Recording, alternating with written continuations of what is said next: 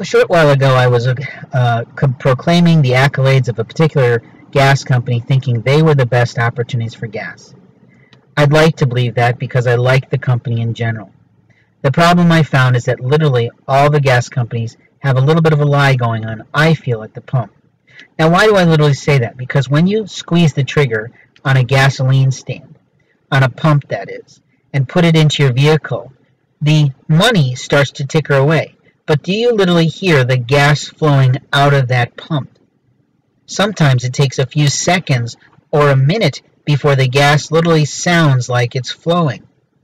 Now, because the hoses are silver to protect us from the gasoline and the vapors and the oil and all the things that are apparently petroleum, and I don't know what literally makes up gas, but in truth, because of all of that, we cannot see the gas flowing through to our car. At the same time, when we go to the pump and we say, I only want this much amount, and then towards the end of that purchase, the gas pump slows down to a trickle. Now, why does it slow down? Is that so that the gas pressure won't explode on us when we take it out of there? I don't really think so, because in the olden days, there was nothing like that. But I'm just literally curious.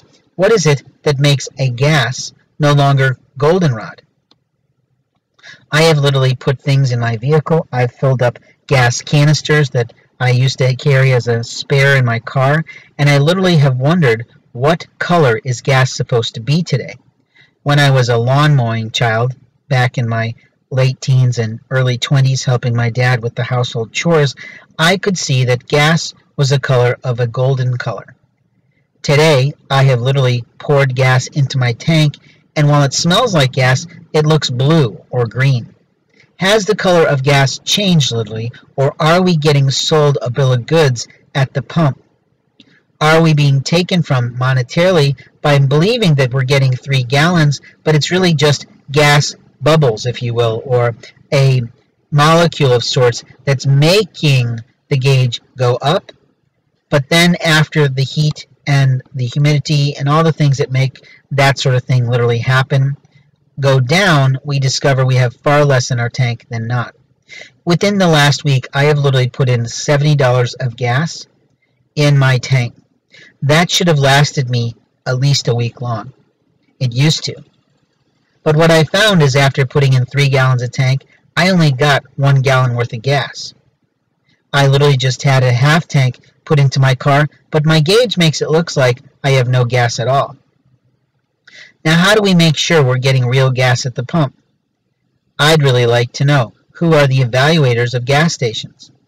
Who is literally going in and checking to make sure we're getting real gas and not some formula substitute? Or, if we have had a change in the way that gas is constructed, literally the way that it's made, then are all the vehicles on the road adapted to that new gas quality?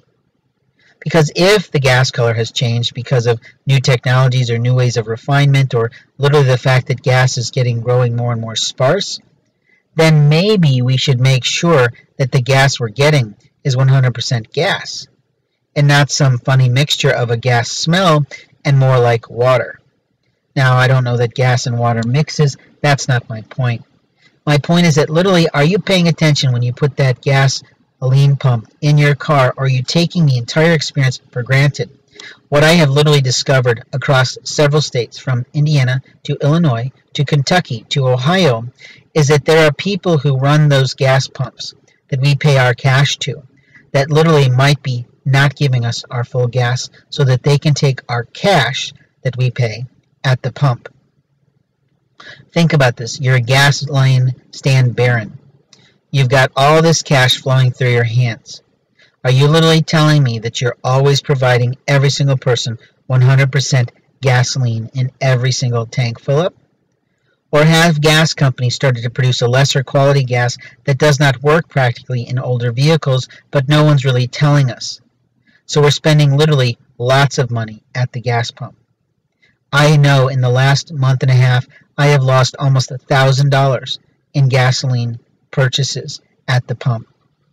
That should not be the case. My tank should be getting me 400 miles at least to the gallon, assuming I'm not doing too much stop-go traffic of the suburbs.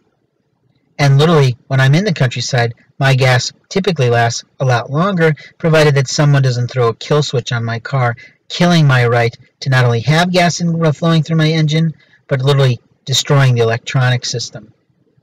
You see, that's something that we may not be aware of, that manufacturers are putting kill switches on our vehicles now. We need to know that, literally. We have the lawful right to know because it is our property that we are purchasing either outright or over the course of time. So let's get back to what the point of this audiocast series is about. Yes, I want to talk about faith, and I'm going to. I've produced now some work, some books, some things I'm going to be talking about very soon. I've been struggling to get there within my soul because I've got a lot of things going on legally that seem beyond my control.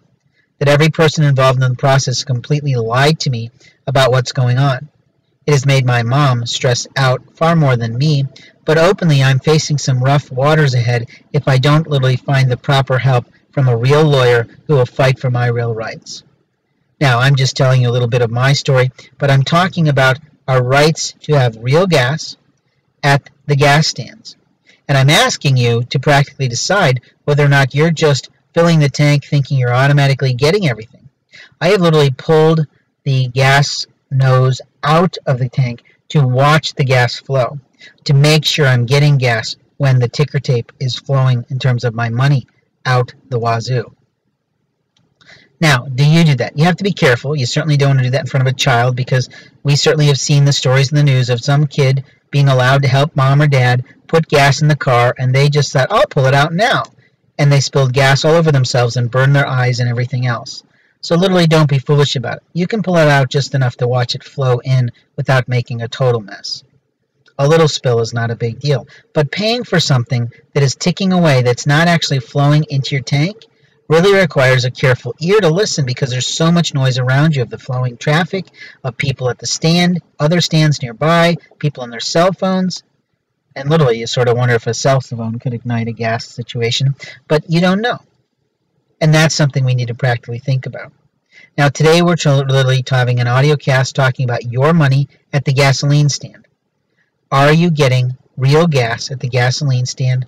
Are you openly getting all the gas you're supposed to for the cash you might be giving to a clerk behind the counter who literally has all that cash at their fingertips? Yes, there are honest people in the world, but there are also dishonest people who know how to override all sorts of situations.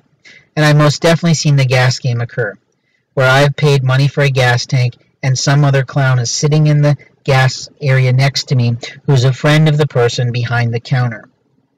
They literally do take our money in that way. They might be purchasing food with our money. They literally will say, hey, come in and get your cashier receipt. And that's sort of an indicator of a possible theft. You see, if they can have you on camera going in the store, it can literally look like you took money from them or you made some sort of purchase, because not all cameras are going to be perfectly clear. Now, I'm not saying that's happening. I'm just saying it could possibly happen. And we have wonderful movies to sort of give us these ideas that we need to be more vigilant about what we're doing at all times. That when we get into autopilot mode, it's when we get taken advantage of. And literally, that's what we're talking about. Your rights to your automobile, which is your property or something you're paying for, to make sure that it is literally functioning correctly, not only with the gas that you put in it, but with the mechanics that help you to keep it well serviced. This has been Blake Ensign of Communications LLC. I hope you're having a really productive and prosperous day.